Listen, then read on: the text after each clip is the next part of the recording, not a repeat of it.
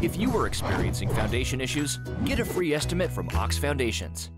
Tom Roberts, the CEO of the Greater Coosa Valley Chamber of Commerce, joins us this morning. Good morning to you, sir. Good morning. Glad to be here. Good to have you with us. And what's happening in the big city of Childersburg? Well, there's a lot going on. One of the things that everybody always loves and enjoys is that two-word phrase, grand opening. It's not a brand new business, but it's a brand new home. And Lakeside Stone will be celebrating on Wednesday, September the 5th, from 11 a.m. Until 12 p.m. I've got discrepancy in my notes here. One says 10 a.m. to 2 p.m. and one says 11 to 2. So you can come early. They won't throw you out, I promise. But the ribbon cutting for the new facility, and it's absolutely gorgeous. What do they do there?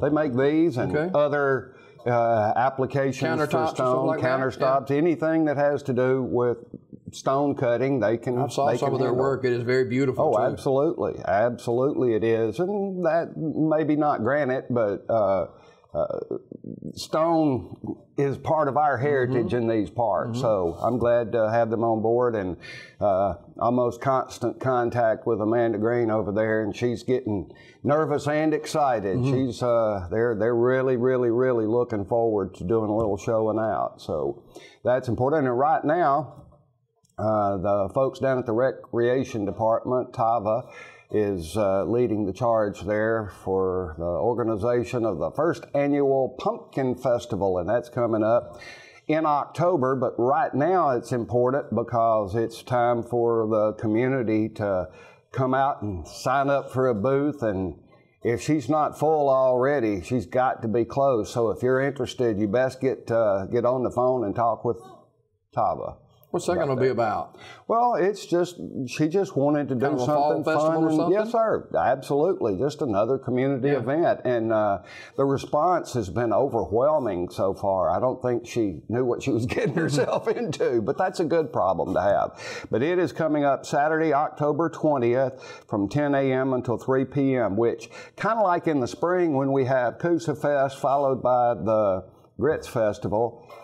In the fall, now we're going to have the Oak Grove Fall Family Festival, followed the next weekend by the Pumpkin Festival in Childersburg. And that's always a good thing. Fun things for people to do. And if you get busy and miss one for football or anything else, you got the other one to fall back on. And that's a good thing. Fun things to do. And that's what community's all about. Speaking of football, Childersburg got off to a good start Friday night. Outstanding defense. Obviously, a little bit more work on the offense, but that was a pretty good start. Solocaga and several of the others got off to some pretty good starts, too. I think we're going to have some good football around here from the high school level. No doubt about it. Tom Roberts, the Greater Coosa Valley Chamber of Commerce, our guest this morning. Well, it's football season, and we're going to get to that in just a couple of moments about the travel in Childersburg. But what else is happening positively in Childersburg? Well, one of the things, it's an annual event brought on by the Kiwanis Club, Childersburg's premier community organization. And they're almost constantly finding ways to serve especially the younger community, and they're doing so in a very adult manner. The 4th annual Sporting Clay Shooting Benefit, the Kiwanis Club's children's program, that's going to be at Selwood Farms coming up Friday, September 21st. It's a lot of fun. If you or anyone you know that would like to be a part of it, you can contact myself. We'll get you signed up. It's a pretty popular sport right there. Oh, it is. It's, well, to say it's popular puts it mildly, because in our area alone, we have Selwood Farms, Red Eagle Skeet and Trap, we have Orvis, we have the Civilian Marksmanship Program.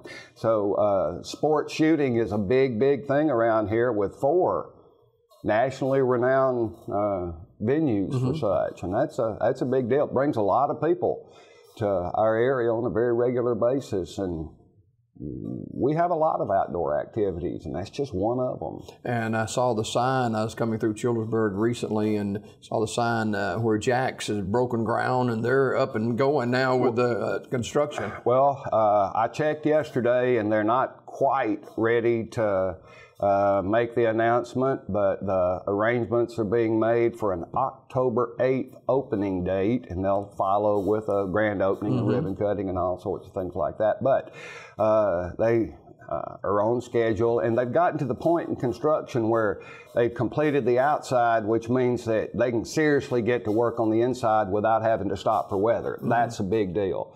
They had a few things that slowed them down getting started, but they're excited, and very, very soon, any moment now, maybe even later today, we're going to be announcing where people who wish to be employed can come and put their application, get interviewed, and get on board. Now, are these the same people who own the Jackson Sylacauga? Absolutely. Nope, same folks, and I'm sure that there will be some.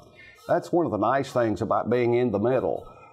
In Childersburg, they can properly train their staff by putting them to work in either Harpersville or Sylacauga. And I'm looking forward to some fried chicken and biscuits, because theirs is about as top drawer as you can get. It shows how strong Jack's is to have a store in Harpersville, Sylacauga, and soon to be in Childersburg. Absolutely. When you've got delicious food, nobody's going to argue. It gives more folks a chance to stop and experience Childersburg, and those of us who live in the Childersburg area get to enjoy it without having to travel one direction or the other. And I'm excited about that. You know, a lot of folks say, well, we don't need another one of things like that. We need such and such. Well, trust me, the such and such are being dealt with too.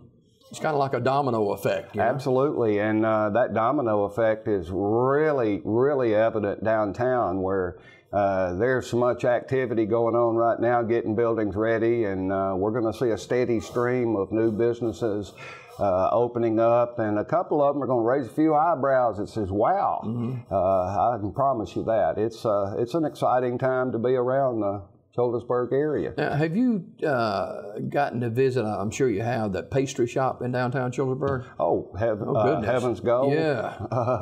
Well, Chunda, she's one of my, I love everything that she does, but it's the mortal enemy of my gut, because I can guarantee you that just thinking about that place can make me fat. But it's just, I've made arrangements with her on a couple of occasions to cater with some of her baked goods and other things like that. It's absolutely Heaven's Gold. Absolutely. She came up with a perfect name.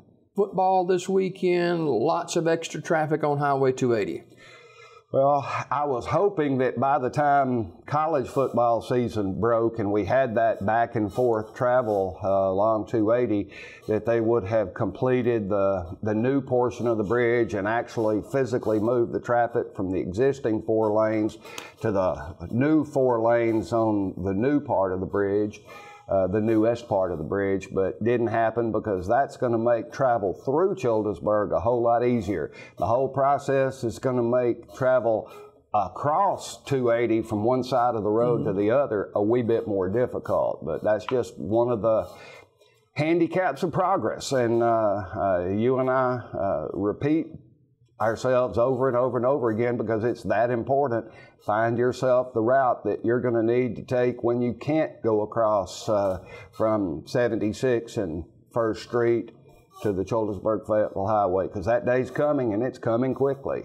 That traffic light, that intersection is going to be temporarily removed, and traffic will run through Childersburg on 280 a lot more smoothly.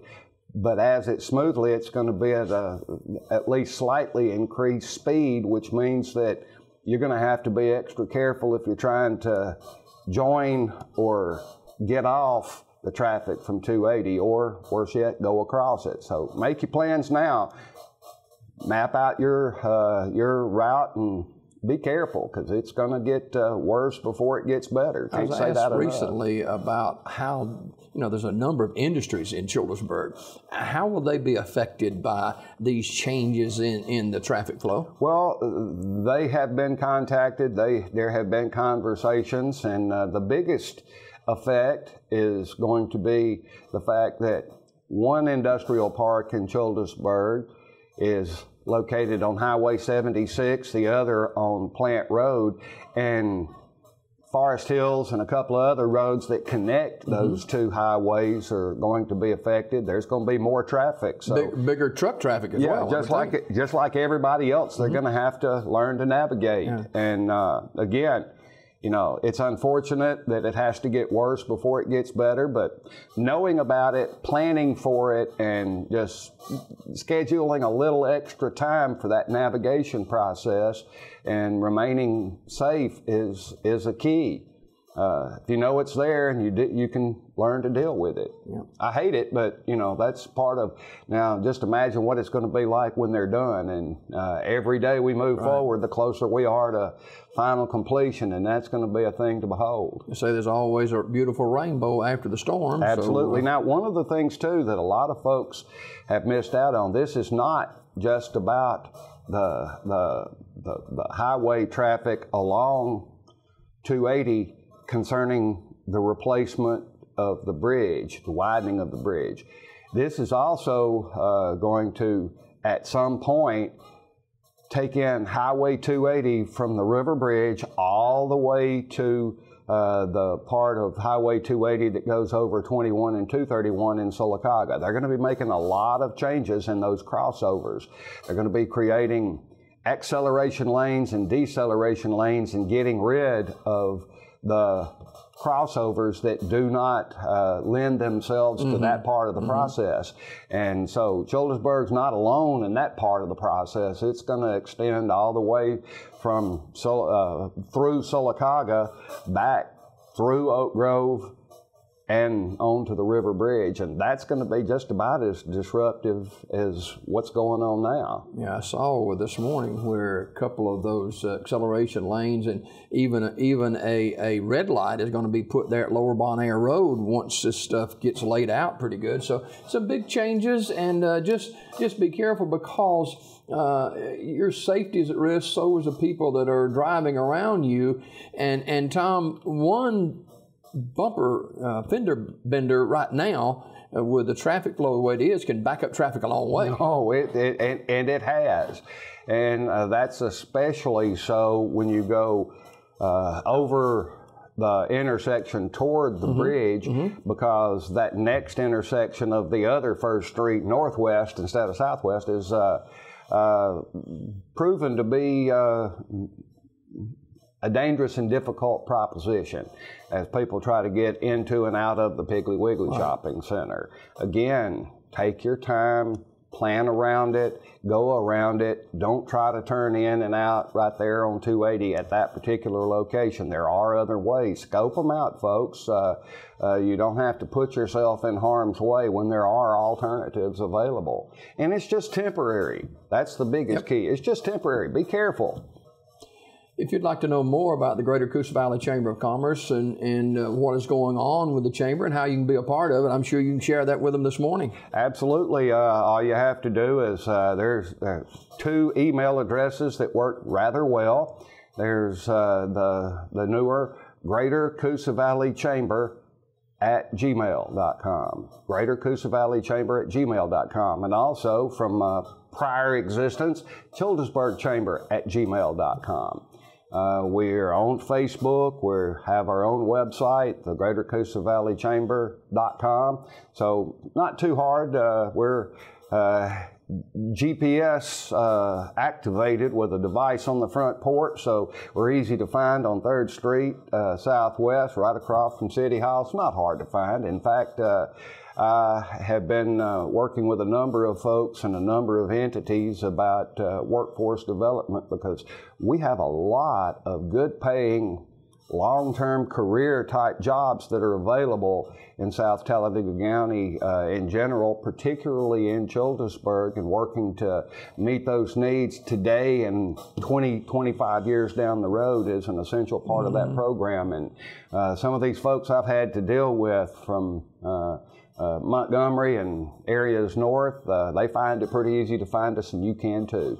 You know, before we let you go this morning, sometimes I become amused by seeing on Facebook how we don't have jobs available, and there are plenty of jobs from fast food restaurants all the way up the ladder for career jobs. Oh, there are absolutely career jobs. In fact, I can't think of a particular industry in Childersburg right now that isn't looking for qualified people, and sometimes the qualifications for really, really good paying jobs is as simple as passing a drug test and having a work history that shows you're capable of making it to work on a very regular basis. That's pretty sad. That's pretty sad. It's fundamental, and prepare yourself. Yeah.